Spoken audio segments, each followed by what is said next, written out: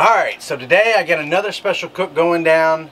This time it's my infamous stuffed tri-tip. I'm actually going to be using the tri-tip for my friends at Porterroad. We'll get into that a little bit. I'll show you what's going on there as far as the marbling. Just excellent quality of meat.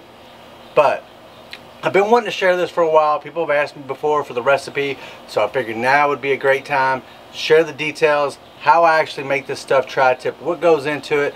Another good thing too is it really doesn't take very long to go through this process. We'll end up reverse searing it today. But with that being said, I also want you to stay tuned. At the latter part of this video, we're going to talk a little bit about a contest that's coming up. You're going to be able to win not only some goods from Porterroad, but also some other stuff that you're going to like. So make sure you watch, and without further ado, let's get into making this stuffed tri-tip. Let's go!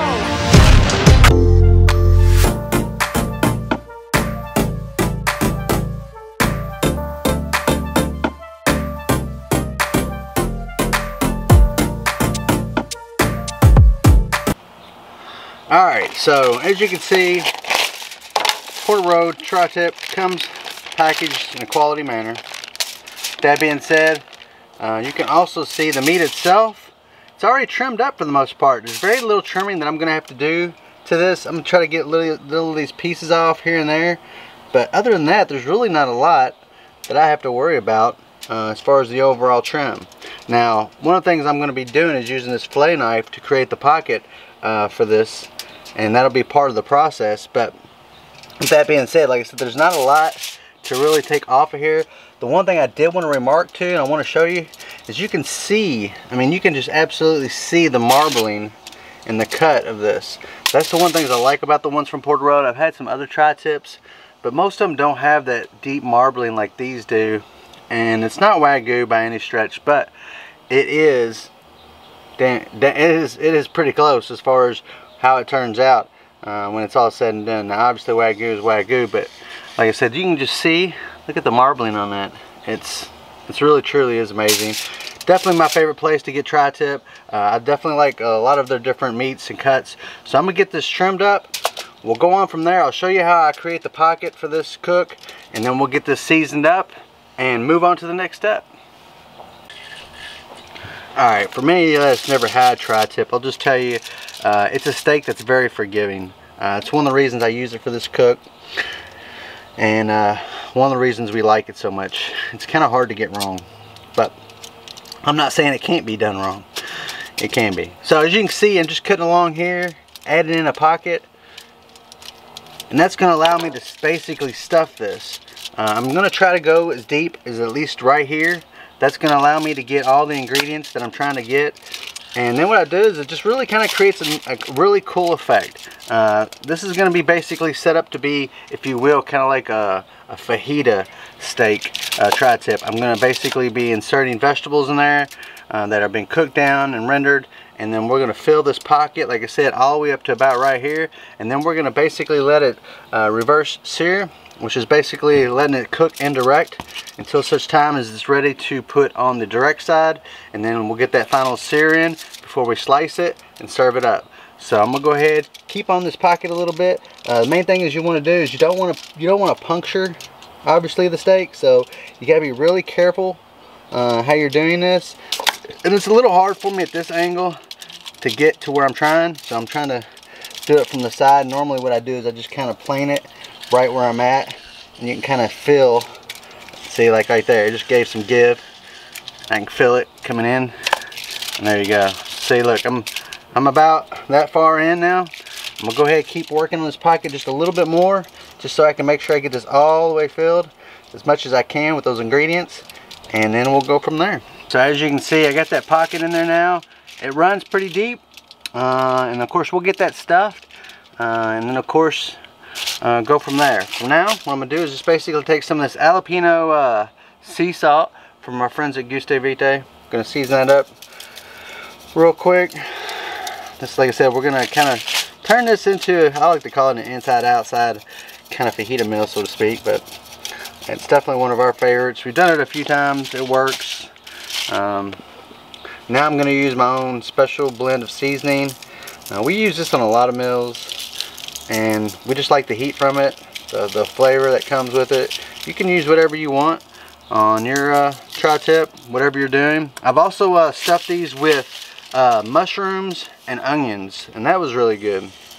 Obviously, still the same process that I'll be using today for this cook.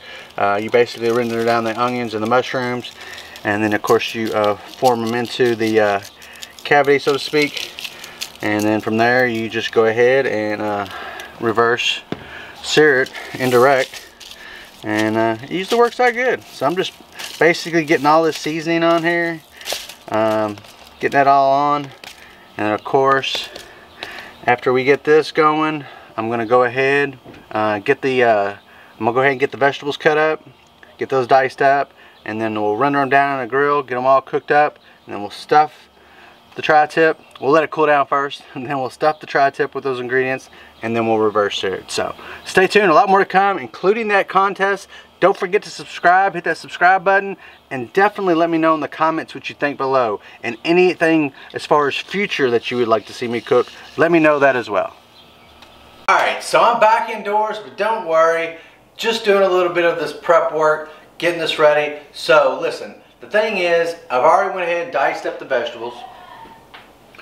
As you can see, they're ready to go. I got the bell peppers over here, I got orange, red, and green. And I have the white onion over here. So I'm going to go ahead and get into it, show you how I get these vegetables prepped. They're already diced up. If you really want to watch me do that in some video, let me know in the comments below. But I didn't think most people want to see that. I know I don't. So I'm going to go ahead, get this on the skillet, get them rendered down, and then we'll get them ready for that tri-tip for this ultimate stuffed tri-tip kind of fajita meal. Just throw my butter on there. Let that get rendered down. As that gets rendered down, then basically I'm just going to take my diced up bell peppers and throw them on top like that, and stir them around a little bit, and that's pretty much all I'll be doing to get these rendered down. And once they're rendered down, I'm going to allow them to cool. I'll let them usually cool for about 10 minutes, just so they're not hot, they're not heat. It's not going to do anything to the meat, but getting these rendered down I think is critical. Otherwise it's kind of crunchy.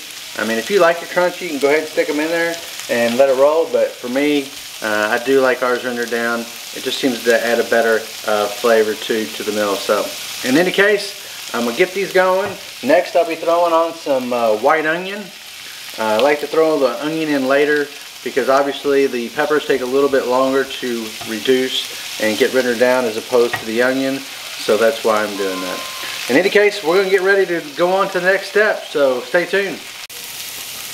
Alright, got those green and bell peppers, red and bell peppers and orange bell peppers going. As you can see, now I'm going to add in the onions and essentially stir those in. And like I said, once these start to cool down, we'll pull them off, let them rest, and then as they cooled off, like I said, 10-12 minutes, maybe a little longer, then I'll get them stuffed into the tri-tip and I'll show you how that works. These veggies have cooled down, and I'm just basically going to start taking them in here, spooning them into the steak. As I do that, I push it down a little bit each and every time just to get that cavity full with all these vegetables. And it's basically bell peppers, onions, mixed together, different variety of bell peppers, obviously green, red, orange. As you can see, I just take that, just press that down in there, and continue to do so until we get the cavity full. And then once we get the cavity full, I'll show you another little trick that I use to kind of get this, make sure it's all even inside. I had to learn that, you know, over the course of doing a few of these. I've done, I think in total now seven of these, and each time they get a little bit better.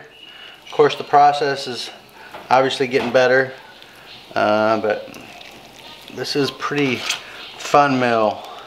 Definitely a cool way to entertain the family, impress your friends and guests, and at the same time this is really not that hard. It's actually a really easy one to do, but you'll see what I'm talking about at the end, as far as how it turns out and what it looks like. Just like I said, it's kind of a cool way to impress, so to speak. So what I do is once I get this full, you can kind of see I kind of work this down inside of there. Now it's still going to want to push up, but you just got to keep like this. kind of like a tube of toothpaste, but you're going in reverse. And you just kind of keep pushing and pushing and pushing. What that does, it's going to fill all the way back into that cavity. And then you have all your vegetables further back. They're not just right there in the front. So, I got a few more vegetables I'm going to throw in here just because I want to get this as full as I possibly can. It doesn't hurt the steak by any stretch. As long as they're cooled down, and these are definitely cooled down. So, get that in there. Now that I've got that in there, the next tip that I will share with you is I use toothpicks to keep the end closed. Now this is personal preference. You can use something else if you want.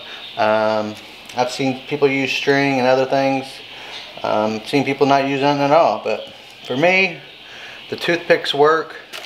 I just basically go here at the end diagonally, and so many inches apart. You know, it's not a precise measurement by any means, and that's just going to help keep that sealed, keep all those vegetables in there while this is cooking and rendering down.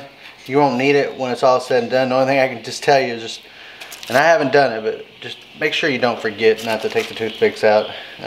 Obviously toothpicks in this world can be dangerous, so we don't want somebody swallowing one of those. But like I said, that's it. I'm going to get this on the smoker, and we're getting ready to roast.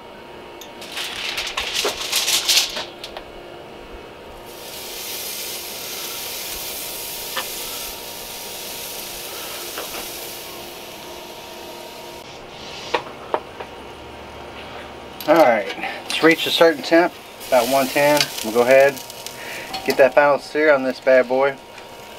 We'll go from there. Alright, so we got a nice sear on this. I'm getting ready to pull this off, let it rest. Typically I let mine rest for anywhere from 12 to 15 minutes in something this big, such as a tri-tip. But we'll see how it goes. I might go a little longer. I'm going to go ahead and get it off here though. I got another thing to put on here, so stay tuned for that. Alright, so I've allowed this tri-tip to rest. Now I'm just going to get these toothpicks out before I slice it, for obvious reasons. Don't want nobody to get choked or hurt or anything like that on this steak. And these are a little challenging to get out, but not too hard. But yeah, so let's go ahead. We'll go ahead and slice this. As you know, when you're slicing steak, or at least you should, if you don't, it's okay. You want to slice against the grain, not with the grain. You can see the grain's running this way with this steak. So I'm just basically cutting in the opposite direction. Also makes for a good little thing. And there you go. You can see it. I think that's a pretty good medium. You can see the goods in there look really nice. And from what I can tell, excellent meal. So definitely excited how that turned out. Definitely try it if you haven't already. Yeah, so that's tri-tip. It turned out great. Like I said, it's just a fun way if you want to try to impress, if you want to show something different to your repertoire. For me, I enjoy making the stuff tri-tip for a variety of reasons. One, because you already have the ingredients in there, and then two, it just literally looks cool. But with that being said, I hope you enjoyed this video. Let me know down in the comments below what you thought, what you think. And of course, if you have any critiques, positive, negative, it's okay. I have thick skin. I'm very open to that. Very open to any kind of feedback. Also, got a huge contest coming. Promise you I'd tell you a little bit about that. So basically what it is the winner, you'll get 20 entries for just subscribing to my YouTube channel. But you will win. The winner will get a $100 gift card from Porterroad, which is amazing. They'll get $100 worth of seasonings from Gustus Vitae, and then you'll get a 9-pound bag of Prime 6 charcoal, as well as a chimney to go along with that. So, with that being said, that's kind of what the prize is for this situation. Wanted to share that with you, and so if you do, obviously you want a chance to win, make sure you hit that subscribe button. Because like I said, it's 20 entries just for subscribing, and I think it's a great opportunity to share with others too, just in the types of stuff that I utilize in my cooks. both Gustus Vitae seasonings, obviously the Porterroad quality meats, and then of course, you know, obviously Prime 6 Charco. So check it out. Let me know if you have any questions. Again, don't forget to hit that like button if you like this video. And again, let me know also in the comments what you think. And until next time, it's always good cooking.